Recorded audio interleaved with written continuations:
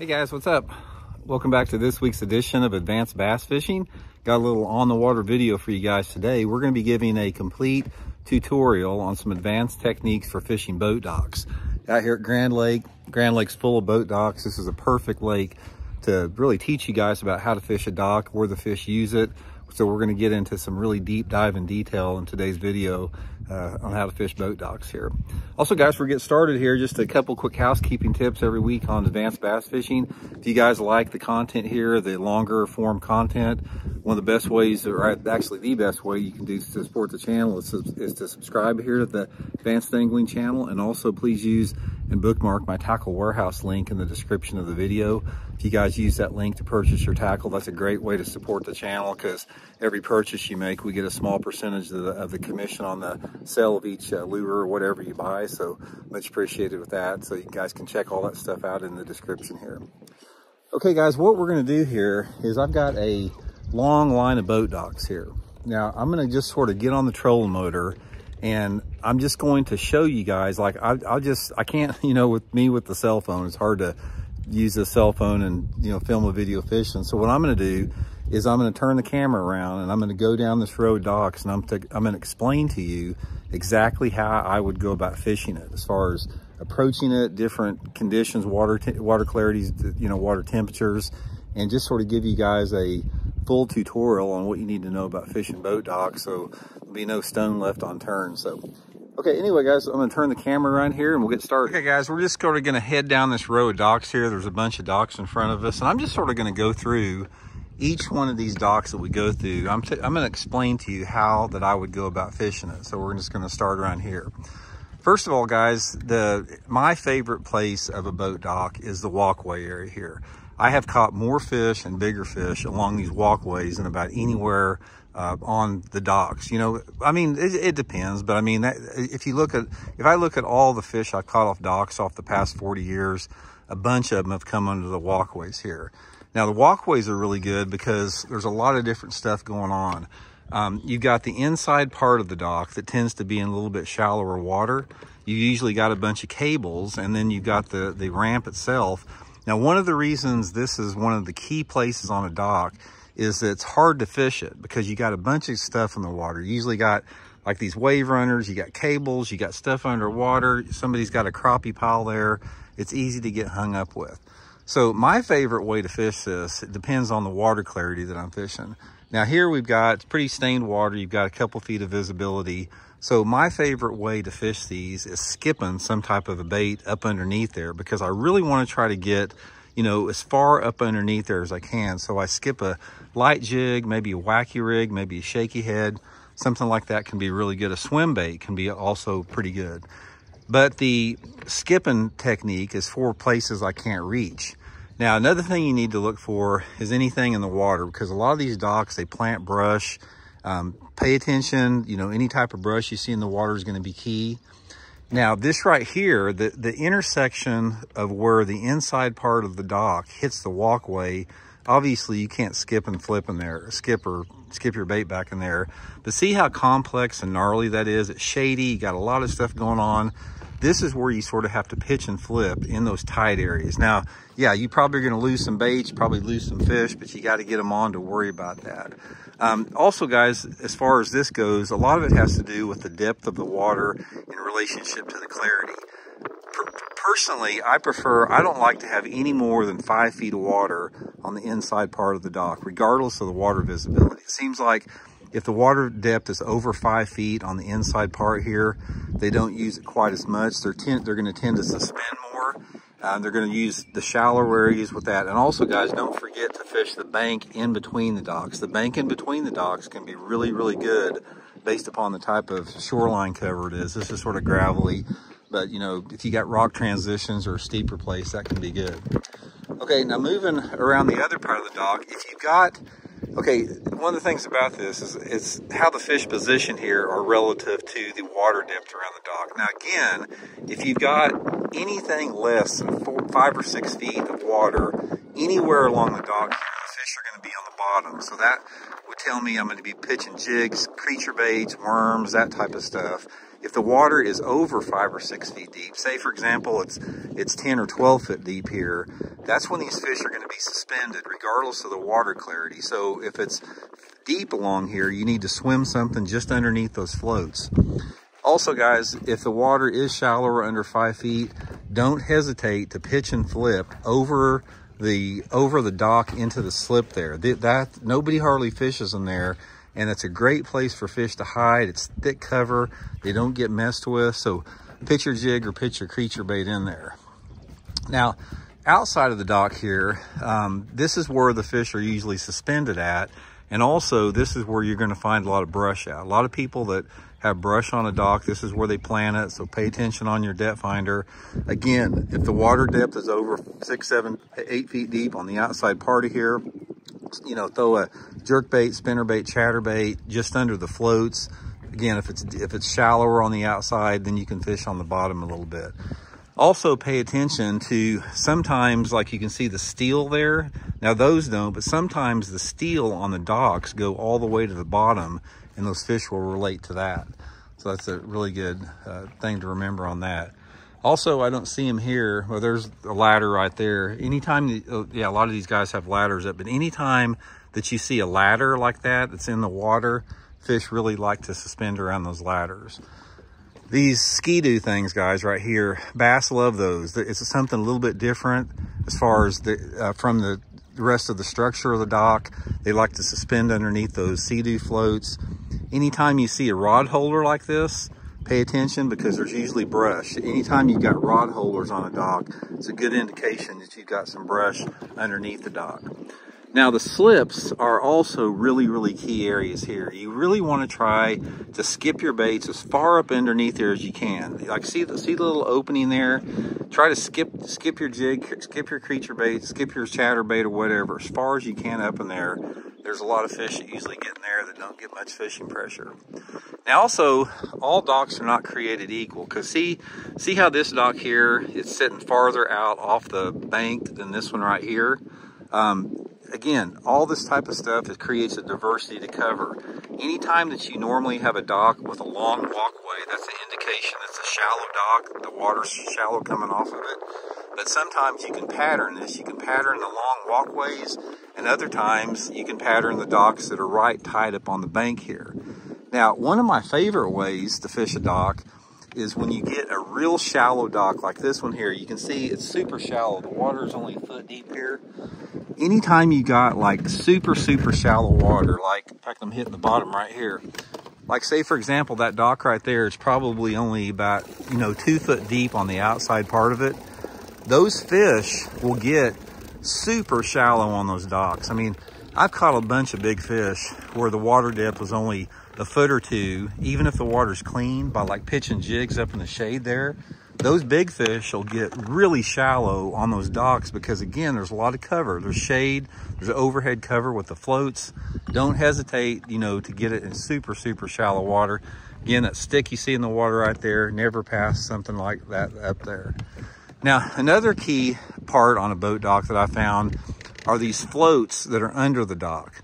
Sometimes these fish will relate specifically to these floats. I was fishing a tournament at Table Rock in March one time, and I caught 4 fish that weighed 21 pounds doing nothing but flipping floats. I couldn't get my 5th one, but sometimes they will definitely get right underneath the shade of those floats there. Openings under the dock, see that large opening? That's another good spot. Anytime that you see something like that, make sure you skip or flip a bait up underneath there. Always good to get tucked into that shade. Now there's a prime example of a ladder right there. Fish like to suspend around those ladders big time. Now I'm gonna kick it up a little bit higher here, and another thing with it, guys. Oh, here's another good piece of structure. A lot of the docks like here, they have private ramps on there. Ramps are great places to catch fish, guys. Now always throw a crankbait or a jerkbait or whatever on the ramp, because the ramp goes out into the water. There's usually some riprap along the sides, or it drops off. Ramps are fish holes and structures. Now, another thing to remember is don't get completely locked in on just the docks, because you do have the bank behind you to fish. And one of the things I like to do is I like to pretend there's no docks on this bank. And I picture what the bank looks like without any docks on it.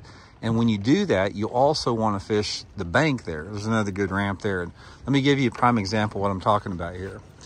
Now we're coming up on this dock right here, and as you can, I don't know if you can see it yet when we get behind it there, but there's this little cut in behind the dock there.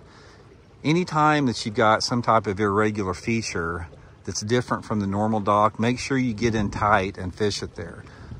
Any type of rock transition or changes in the bank are going to be key areas. Prime example, take a look at this right here. See how flat this bank is right here? Now watch it as we get over here a little bit further. You see it goes up to, you know, like a 60-degree angle bank. This whole thing, guys, is a big transition area. The whole bank was pretty uniform, but we get down to here, and this is the first transition area on this bank. So make sure, hope the wind isn't too bad on this audio here. So make sure that you fish, you know, these type of areas really good any time that you see some type of the rock transition areas. Here's another little good spot. I don't know if you guys can see it, but there's a stump in the water right there. Always pay close attention to that. Anything in the water is always going to be a good place to hit there. And also, see that dock tucked away in the back of that cut? Most people won't take the time to go fish that one dock because it's shallow, but a lot of times there can be a big one laying in just some of that super shallow dock over there. Steep rock banks or riprap are one of my favorite areas to fish docks. One of the things that you want to try is, see this over here, is just picture this dock wasn't here, and look how good this bank is. So what you want to try to do, if you can get your boat underneath there, do it. Because like, get on your knees, try to push your boat underneath there, fish a crankbait or something parallel to those steeper rocks. I can promise you there's a fish probably laying in right there. But riprap banks behind docks are one of my favorite places to fish with it. Okay, we're coming up over here, we'll get around this back side. Now another thing with it on boat docks, sometimes there's a couple different things to consider. Sometimes it's just a matter of just covering water. And you know, you got a bunch of docks here, and sometimes you can't really pattern, they just are where they are. And it's a matter of just being efficient, hitting all the good looking spots. But sometimes you can pattern the dock based upon what I have found is the water depth. Pay close attention to the water depth on the dock, inside and outside, when you start catching a fish. And then a lot of times you can duplicate that. And once you find that depth or find that sweet spot that those fish are in, you can run down the lake and you can look at banks and look at angles, you know, where these same type of docks will be positioned at just by looking at your contour map on there. Like right there, see that cable running into the water? Anytime you see a cable in there, you know, make sure you hit that. There could be something down there tied on it. Always a good spot. Perfect situation here, guys. Look at this. You got a rock transition. You got a steep bank leading into a flat with a boat ramp coming there. This is what I would consider a high percentage area. This dock right here and that dock right there are going to be two really good spots because they are positioned right within this transition area here. So those are going to be, I would, you know, if I was catching a few fish on the docks, I'd really expect to catch some on one of those two places there. So anyway, that sort of gives you an idea just from looking at this row of docks, what to look for there. Okay guys, a couple other things I want to share with y'all before we wrap the video up here.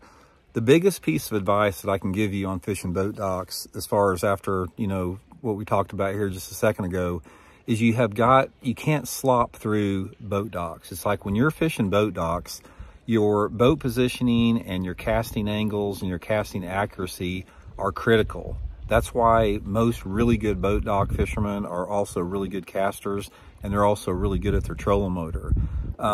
It's very important how to position your boat around a dock. In other words, when you come up to a dock, make sure that you don't come into it too hot. You don't want to get up next to the dock where you have to, you know, back your trolling motor up and prop wash the whole area there.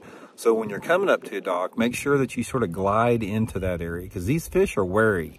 And any noise that you have, the noise reflects off of that dock more than it would just in open water. So just be aware that your trolling motor, your electronic ping, everything is sort of magnified around a boat dock. Try to be quiet. Try to sneak up to the dock. You don't want to, you try to keep that trolling motor noise to a minimum on there. And also make sure that you really think out your casts before you start casting in terms of boat positioning. If you're wanting to fish underneath the walkways or on the inside part, or the slips, it doesn't really matter. Make sure that you think about how you want to position your boat and come at it from that particular angle. The angle on boat docks is so critical, because sometimes those fish, you got to parallel like the outside or the front corners of them. And in order to parallel and get your lure there, you got to have your boat in the right position. You got to have your casting accuracy just right. And if those fish are suspended under those docks, they don't come out very far to hit a lure. They're not stupid out there. So you have to get that bait right next to that dock. If you get it sometimes like, you know, a foot away from it, that's too far. Try to get your lure, whatever it is, as close to that dock as you possibly can get. It's super, super critical. Another thing with dock that's a big deal is anytime that water temperature is over, say 50 degrees, shade is a really big thing. It's like, not so much if the water temperature is under 50, but once it gets over 50, and especially as it gets warmer, like up in the summertime, shade is everything. It's like those fish will relate to shade, and they use shade as cover. Sometimes you could have, like on one side of a dock, like a beautiful brush pile sitting next to the dock, and the sun would be on it and the fish wouldn't be on it. And on the other side of the dock, there could be no cover, but there could be shade on that side of the dock, and those fish will prefer the shade. They like the dark part of it. That allows them to ambush that prey better than anything else. So also pay, you know, close attention to shade with it. The species of bass that you're fishing for also has a role to where those fish are positioned at. You're not small. For example, if you got largemouth spotted bass and smallmouth don't really use docks that much. I have caught some on them on deeper Clearwater docks, but spotted bass love docks, and largemouth obviously too. One of the things I found out about spotted bass on there, the spotted bass, unless it's the springtime of the year, like in April when those fish are spawning, those spotted bass really like to suspend around a dock. You can catch them on the bottom, you know, right around the time of the spawn, like in April. But the rest of the time of year, I catch a lot more spotted bass, like on little swim baits or jerk baits. So make sure that, you know, you do that if you've got a lake that's got a lot of spotted bass. And also, if you have a dock that has real clear water, like water visibility of over 5 or 6 feet, a lot of times those fish will suspend around that dock, but not like right under the dock. They'll suspend maybe 10 foot away from it. So make sure that you cast all around it in that clear water environment with that. The main thing, guys, is just be stealthy. I mean, just be stealthy, take your time, don't slop through an area. One thing that I will share with you, the docks I showed you guys here are floating docks, but a lot of you guys have piling docks. Like if you fish like the TVA Lake, something like that, or like Norman in North Carolina, you've got telephone poles that make the boat dock, and those fish relate to it a little bit different. They still relate to the shade big time. They still relate to the walkways, but they relate to the pilings. They don't suspend around those post docks like they do on the floating docks. So if you're fishing a lake that has a lot of piling docks, those fish almost always are on the bottom. So pay attention to the water depth. Again, most of the time, if the water depth is over 5 or 6 feet, you're not going to catch many fish on the bottom, even on pilings. You need to move up to the shallow part of the dock. And the best bait that I've ever found for a piling dock, guys, is it's either a weightless Senko or soft plastic stick bait, or a shaky head. Skipping a shaky head up underneath there is really good. Swim baits and glide baits are real good. Sometimes, like in the fall time of the year, you can catch them on those big glide baits and swim baits. That's a really good way to catch them. But they're great bass structures. They're a pain in the butt to fish. Ideally, if it was up to me, I don't want to ever see a boat dock on a lake again, but we're forced to fish them. I would prefer just the natural, pristine lake, but there's getting to be more and more docks on our lakes. As the lakes get more developed, you've got to just pretty much know how to fish them. Because, say, for example, here on Grand Lake, or a lake like Lake of the Ozarks or Lake Lanier, most of the time, if you're not fishing docks, you're not going to be catching the good fish. Those good fish usually are around the docks, if there's a lot of docks on the lake that you're fishing. One final thing I'll leave with you guys is, when you approach a dock, look at that dock and say, where would somebody not want to cast because they don't want to mess with getting hung up? That's where you need to cast. If you see a tight area in there where you say, man, I don't really want to cast in there, I'm probably going to get hung up and lose my bait, or if I get one on, I'll never get it out of there, go ahead and make that cast. Because most all the big fish I've caught on docks have come in places where when I set the hook and I felled them, it's like, oh man, how am I going to get this thing out of here? That's just where those big ones live with it.